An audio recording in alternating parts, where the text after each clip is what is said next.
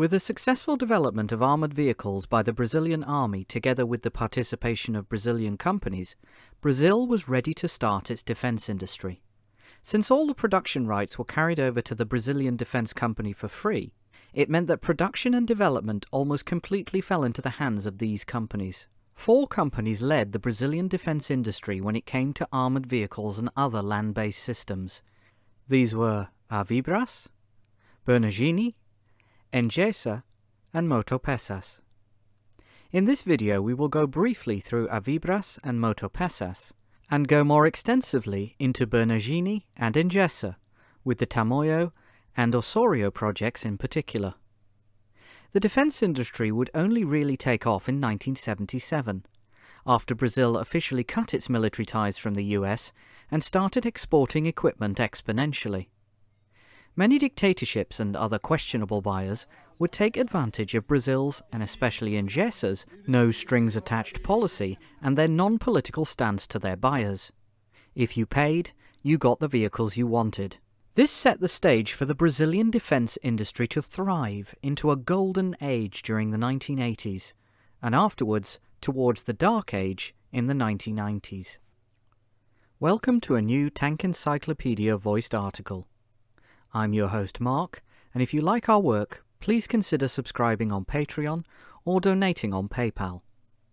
All of the funds gathered there are used to pay for the amazing illustrations you see on our website and in our videos. Remember, every little helps.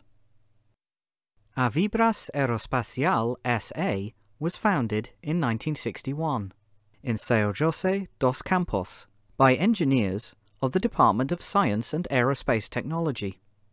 Avibras would participate in the development of meteorological missiles with the US, from which they would gain experience and technology to build more advanced missiles.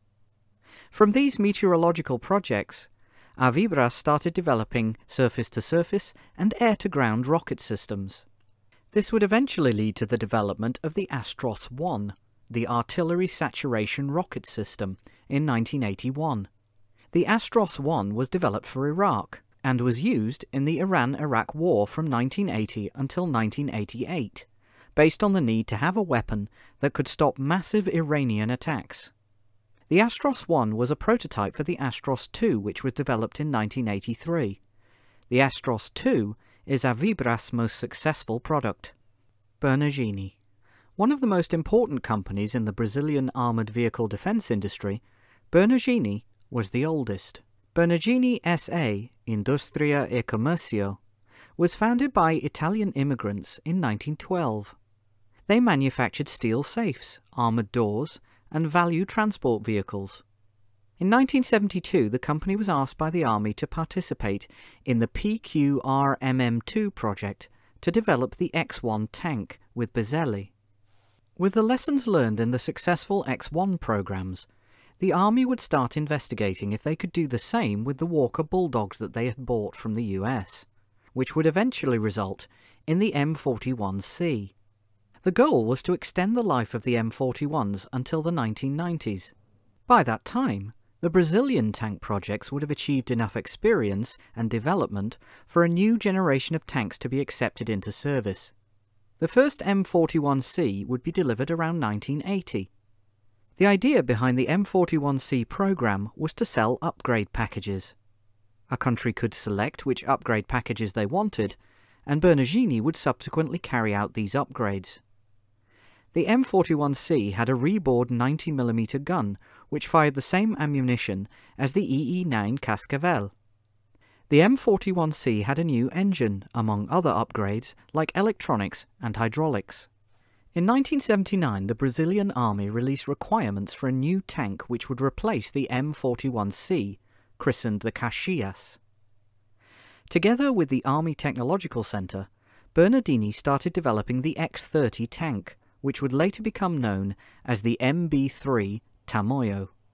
The name comes from a military alliance of Brazilian indigenous inhabitants against the Portuguese during the 16th century, the Tamoyo Confederation. The first designs resembled the TAM tank, which might be explained by a German offer, as designers of the vehicle, to sell a TAM tank, or a 35-ton tank, to Brazil between 1976 and 1977. The prototypes would culminate in the MB3 Tamoyo 1, armed with a French 90mm gun, which was built and delivered in 1984. In 1987, the Tamoyo 2 was built, and armed with the 105mm L7 gun. The Tamoyo 3 was the apex of the Tamoyo project, delivered around 1987. Compared to the other Tamoyos, the tank was armed with a 105mm L7 and incorporated composite armour. In addition, it had a new engine, aiming systems and transmission, among a multitude of other components. Contrary to common belief, the Tamoyos were not rebuilt M41s, but were new designs. By the time the Tamoyo 3 was delivered, the Army had also tested the EE-1 Osorio from Engesa in 1986, which had gained much praise. The involvement of the Osorio would eventually mean the death of the Tamoyo, and potentially Bernardini as well. Of the two tanks developed by Engesa and Bernardini, the Osorio was the superior vehicle, and would have been the pride of Brazil, a global status symbol. The Tamoyo was the realistic tank for Brazil, potentially costing half the price of an Osorio. If production of the Tamoyo was initiated, it wouldn't have been as reliant on foreign components as the Osorio.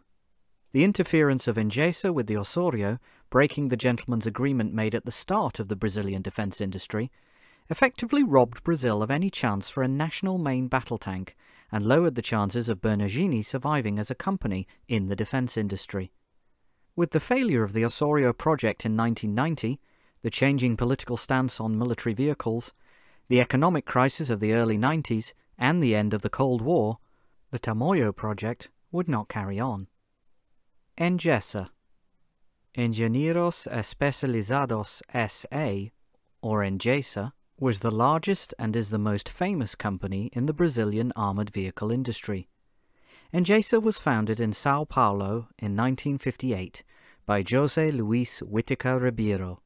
Initially, Engesa focused on the production of oil prospecting, production and refinement equipment. One of the challenges for the Brazilians to drill for oil was to get the equipment to the location through bad infrastructure during rainy seasons. As a result, Engesa designed their 4x4 traction systems in 1966. Soon after, 4x6 and 6x6 traction systems for trucks were developed as well. Through the total traction system, Engesa would make its way in the Brazilian defence industry. They were hired by the Brazilian army to supply them with several hundred new trucks and the modernisation of older vehicles.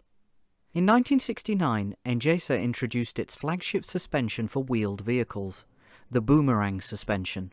Only a single axle was needed to drive the four wheels, which were in constant contact with the ground, providing constant traction. At the same time, it was a simple, resistant, and relatively cheaply constructed system. Although not fit for heavy vehicles, it was perfect for the armoured vehicles that Engesa would start to manufacture in the near future. With Engesa's development in refitting the Army's trucks with Engesa's total traction system and the development of their boomerang suspension, they were contacted by the Army to help develop wheeled vehicles together with the PQRMM2 team. This joint development resulted in the EE-9 Cascavel and the EE-11 Árduo. The EE-9 Cascavel was the most successful armoured vehicle of Engesa. It was originally designed by the PQRMM2 team together with Engesa as a reconnaissance vehicle in 1971. The Cascavel, with a 37mm armed turret, would be sent to Portugal for trials. Portugal was, at the time, still fighting the war of ultramar against their colonies in Africa. The Portuguese, who operated the AML-90, a French 4x4 vehicle armed with a low-pressure 90mm gun, suggested rearming the Cascavel with the same armament as their AMLs. As a result, the Cascavel received the armament which enabled it to take its place in the Third World arms industry. The first export sale was to Libya in 1974, and consisted of 200 Cascavels. This order of 200 vehicles enabled Engesa to build a dedicated factory for armoured vehicles in São José dos Campos in São Paulo.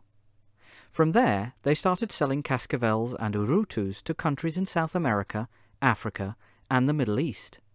The resulting sales would help Engesa grow exponentially as a company, and provide the funds to initiate their own development. The EE-11 was the vehicle with which Engesa thought it would conquer the market.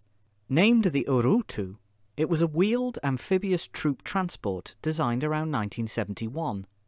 The Urutu was designed for both the Brazilian Navy and for South Africa, which at that time held a competition for a new wheeled vehicle, which would result in the Ratel. Although it did not manage to get the sale to South Africa, the Urutu was the embodiment of Engesa's tailor-made on-request policy. The Urutu would come with various variants, from a fire support vehicle, an anti-air vehicle, to a recovery vehicle. Engesa was successful for a couple of reasons. Primarily, the vehicles were cheap, simple, reliable, and capable. Also, they had their infamous no-strings-attached policy. Practically, this meant that they did not care whom they sold their vehicles to and what the buyer did with those vehicles after they bought them.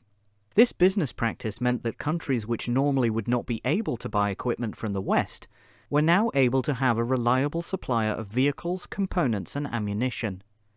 Engesa's business practice is best described with the following statement from their brochures. Engesa, as a true ally, neither creates dependence nor imposes commitments. Apart from its no-strings-attached policy, Engesa built vehicles that fully catered to its customers. Customers could select their engines and variant, but also ask for specific changes to meet their requirements. From the mid-1970s, Engesa started developing its own armoured vehicles, which in contrast to the EE-9 and EE-11, were not initially developed by the Army. This new line of vehicles was meant for export first, and any interest from the Brazilian Army was a bonus. This did put Engesa at certain risk, as the design of the vehicles is expensive, and they did not have the safety of their own country buying them. But most of these vehicles were built with a certain market or customer in mind. One of these vehicles was the EE-17 Sucuri, named after the Anaconda, one of the first purpose-built 105mm armed wheeled tank destroyers. It was never exported, and would form the basis for its successor, the EE-18 Sucuri. Another vehicle they designed during this period was the EE-3 Jaracara 4x4 armoured car, named after the South American venomous pit viper. With all the growth and success which Engesa seemed to have, they would find their first setback in 1981. Brazil went into a recession from 1981 to 1983, as a result of an oil embargo and bad economic policy intended to deal with the country's deficits. Although having sold equipment worth around $76 million that year, 57 million less than the year before, Engesa was late paying its employees, who subsequently went on strike. In addition to being late paying their employees, Engesa also failed to pay the FGTS, a type of severance premium reserve fund, which the employer has to pay when they fire an employee without a good reason. These events caused Engesa to find themselves in excessive debt, with high financial expenses, short-term loans, and low capital. This was the point where Engesa should have taken stock of the situation it found itself in and focus on stabilizing and getting its finances in order. Instead, Engesa neglected these problems and would expand at a megalomaniacal rate. In between 1984 and 1987, Engesa expanded its empire further by buying 3 companies. At its height, the Engesa empire owned or had a large share in 15 companies or subsidiaries. This expansion was much quicker than any of the other defense companies in Brazil, but also caused Engesa's financial situation to become even less stable than it had been before, and caused the company to be more susceptible to any setback it might have financially. Despite its financial struggles in 1981, in 1982, Engesa would begin its most ambitious project it had ever undertaken. It would step into Bernardini's territory and start designing a main battle tank. With the Brazilian government having released requirements for an MBT in 1979, and an upcoming tank competition announced by Saudi Arabia, José Luis Whitaker Ribeiro made the final decision for Engesa to develop an MBT. The EE-9 Osório was named after Manuel Luís Osório, a Brazilian officer and hero during the War of the Triple Alliance, and patron to the Brazilian Army Cavalry Branch. With the construction of the Osório, Engesa trod into Bernardini's territory, and effectively, both companies competed with each other for the sale of their vehicle to the Brazilian army. The first EE-9 Osório, designated as the EE-9P1, was built in 1985. The P1 Osório used a 105mm L7 gun and was originally meant for Brazil. After 1985, Engesa started building the EE-9 Osório P2 with the French 120mm GIAT gun, which was finished in 1987 for the Saudi Arabian trials. With the prototype constructed, the vehicle was subsequently sent to Saudi Arabia for the 1987 trials against the French AMX-40, the British Challenger 1, and the American M1A1 Abrams.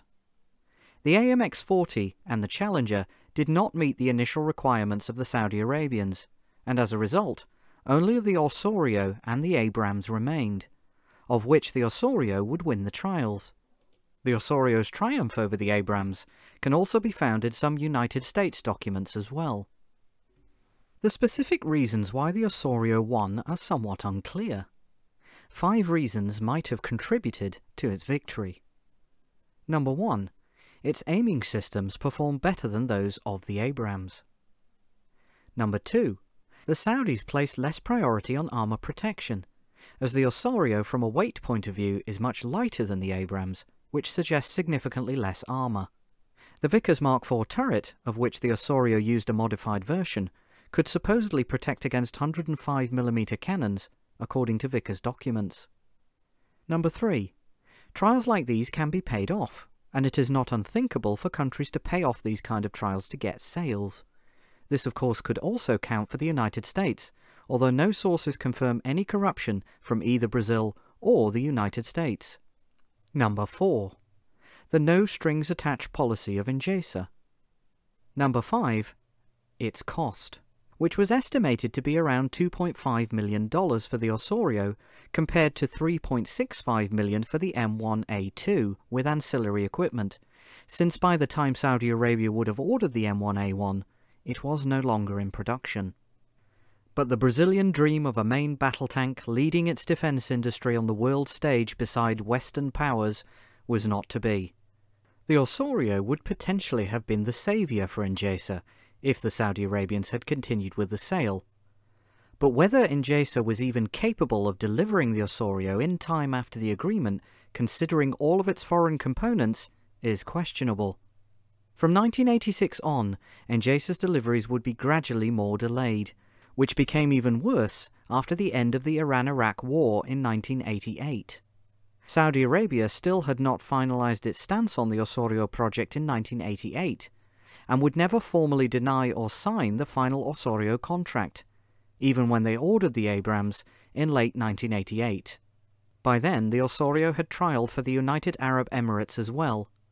Libya also showed interest in the Osório, together with another unknown country, presumably Iraq.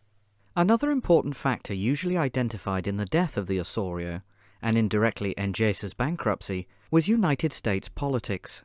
Documents regarding the United States' stance towards the Brazilian defense industry seem to disprove this up to a point.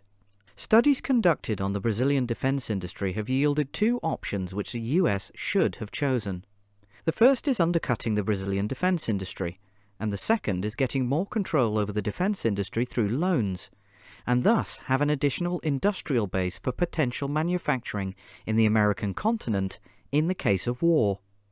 The sale of the Abrams would mainly be important for local production in the US, instead of for undercutting the Brazilian defense industry. In November 1989, the US government approved the sale of 315 M1A2 Abrams tanks to Saudi Arabia, 2 years after the Osório was selected. Saudi Arabia probably changed its mind on buying the Osório for the following reasons.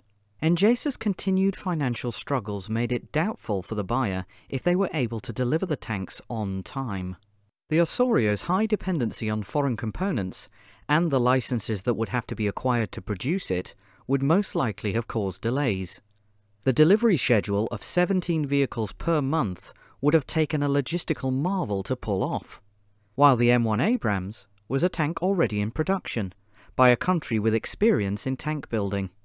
Engesa's exceptional prototype did not guarantee a successful production vehicle. Finally, the US had financial interests in selling the M1 Abrams to secure potential future sales in the Middle East and domestic manufacturing jobs. It seems that, although the United States unmistakably had political and financial interests in selling the M1A2 Abrams, these were not the key issues. Engesa's debt problem, which the Osorio was meant to solve, and the extremely high dependency on foreign parts became the main reason for the Osorio's and Engesa's undoing. Motopeças. Motopeças S.A. Transmissor Sans Engrenagens was founded in 1956 and was the largest manufacturer of differentials in Brazil during the 1970s. In conjunction with the army, Motopeças helped revitalize or modernize older or hard-to-maintain equipment. In the early 1980s, Motopeças was responsible for the modernization of Brazil's fleet of M113 vehicles, giving rise to the M113B. In 1984, Motopeças made its big step into the defense industry of Brazil. It designed its first vehicle, which fittingly with their M113 projects was an armoured tracked troop transport. Development started with the CTE-X in 1983 and 84. The first prototype was built and entered testing. The first Shahua, designated XMP-1 while in development, resembled an M113. It was well received by the army. Not long after, through some modifications, the Shahua 2 was built. One of the Shahua's strengths was its flexibility. Due to the state of the Brazilian economy in the 1990s, the Shahua 2, even though it was very well received both by the army and navy, could not be produced due to budget reasons. The Brazilian defense industry starts to crumble. For all the successes of the Brazilian defense industry, certain events during its golden age of the 1980s heralded its imminent downfall. The first real setback was in the early 80s, when Bizelli, which had already taken a more supportive role in the industry, almost went bankrupt, and Engesa failed to pay its employees. Under the veil of Engesa's success and the golden age of the Brazilian defense industry, Engesa continued clawing itself further into debt. Instead of learning from its setback in 1981 and taking time to pay off its loans and set up a new business strategy, Engesa started spending and expanding at a massive rate. It bought up and set up new subsidiaries and developed more vehicles, although they developed these because they saw either an opportunity or already had a potential customer. These included the Osorio. In 1986, they spent a loan on acquiring a storage unit instead of building vehicles for the Brazilian army. For all intents and purposes, any real setback would have put the company in financial trouble. In 1985, José Luis Whitaker Ribeiro, founder of Engesa, stated the following: "There's always money for arms. In 2 or 3 years' time we'll overtake Britain and France as exporters, and the market is infinite." But less than 4 years later, Engesa was doing anything it could to stay in business. Two events would cause further problems for other companies as well. In 1988, the Iran-Iraq war came to an end.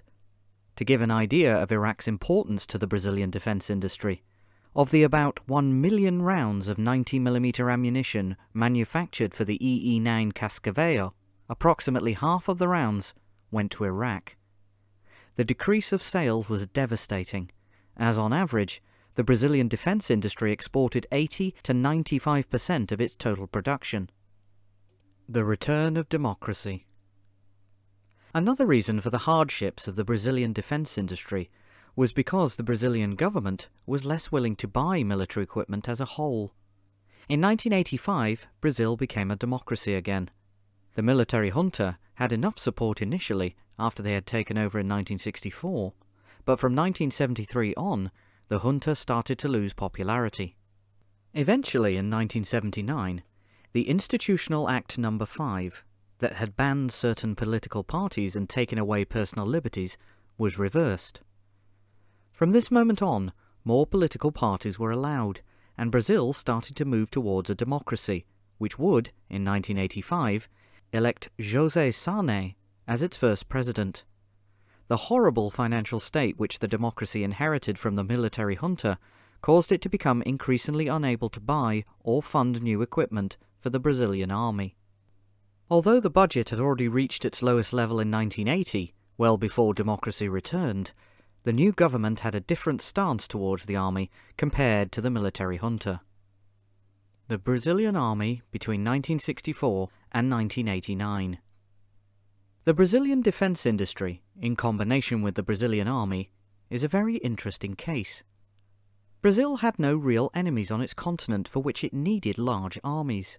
Instead, Brazil used its army to project political power on the South American continent. With the military junta in power, the military received, more or less, enough support to develop its own vehicles and, most importantly, become independent from foreign suppliers. From 1967 on, the Brazilian army modernized itself with the help of its newly founded defense industry. The approximately 409 Cascavels replaced the M-8 Greyhounds, and the Árduo enabled the Brazilian army to start using mechanized infantry. The X-1 tanks replaced all combat tanks of the Brazilian army. The X-1s would then in turn be replaced by the M41Cs, which were planned to enter replacement by the end of the 1980s or the early 1990s. An interesting addition to the Brazilian arsenal were 4 Marder Roland II anti-air vehicles and 50 missiles delivered in the late 70s.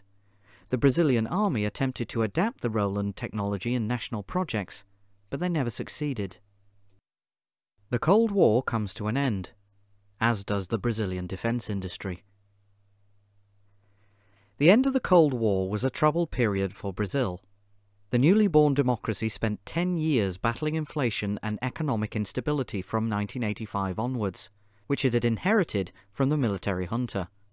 With the government preoccupied fighting economic collapse, the defense industry found itself in a tight spot. The Iran-Iraq War had come to a close in 1988, and the economic repercussions for the Brazilian defense companies were extensive.